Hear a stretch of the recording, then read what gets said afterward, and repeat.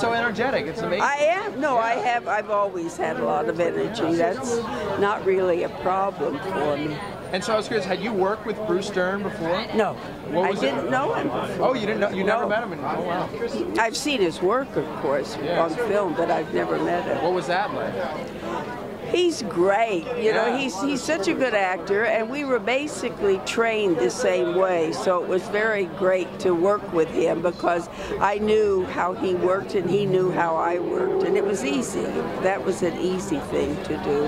He seems like such a good storyteller. Anytime I've seen him, has he told you any good stories? He's told me, I don't know, so many hours of good stories. He, you know, especially like who he's worked with in Hollywood and the old Hollywood days and everything.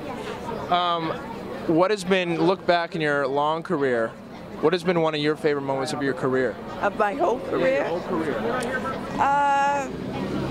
Well, on stage, I've done some wonderful work in regional theaters. I just did, the last stage work I did was at Dallas, Texas, and their regional theater, a Heart and Foot play, Dividing the Estate. That was pretty grand. That was wonderful.